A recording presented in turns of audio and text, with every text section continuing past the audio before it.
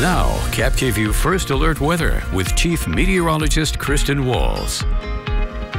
And happy Friday, everybody. Looking at just a few changes as we head into this upcoming weekend. Overall, some pretty quiet weather, not expecting really much as far as wet weather goes. We'll just have a very small rain chance out there on early Saturday morning. Downtown Yakima, though, air stagnation advisory that is in place. We actually have a high pressure system that is in place throughout the day today and through the majority of the upcoming weekend, which is why that stagnation advisory continues until 10 a.m. on Monday morning. So again, Yakima, Ellensburg, Cle Elum included in on that. The current update on that air quality. We have some pockets of some moderate air, including Prosser, and then now up into the Ellensburg area. So this will change just a bit as we head throughout Saturday and Sunday. Might start to get a little bit of some mixing out there early Saturday morning with that frontal system moving through, which will actually help to improve some of the air quality from time to time, but then that high pressure system building back in later Saturday and into Sunday. But overall, some light wind speeds out the door. Might start to pick up just a little bit for the foothills of the Blues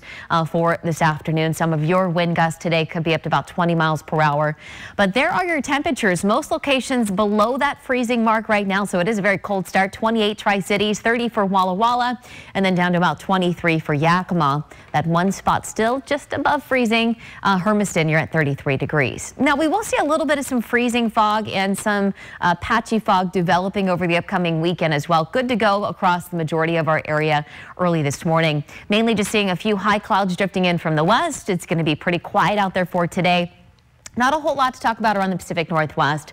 But again, that system that we see just off the coast, that could be swinging in here early on Saturday morning, providing us just with a slight chance for that stray shower. So again, enjoying some of that sunshine out there for this afternoon. Here is that front as it moves on through. We'll just have maybe a slight chance for a sprinkle or a stray shower early Saturday morning before going back to that mostly sunny sky. Sunday is going to be a beautiful day as well. Maybe a little bit of some fog early in to start off the day, but we should be enjoying more of that sun.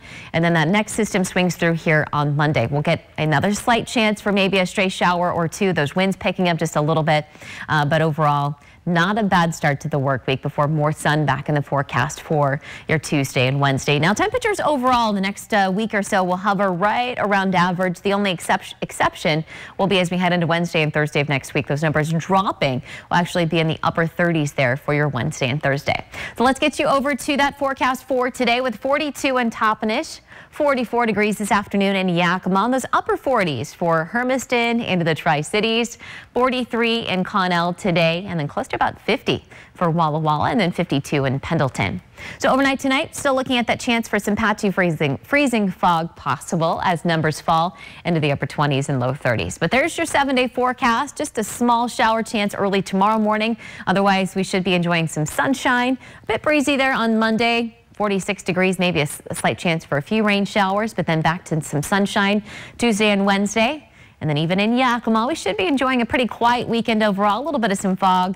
We're going to see 50 degrees for Saturday, 44 on Sunday.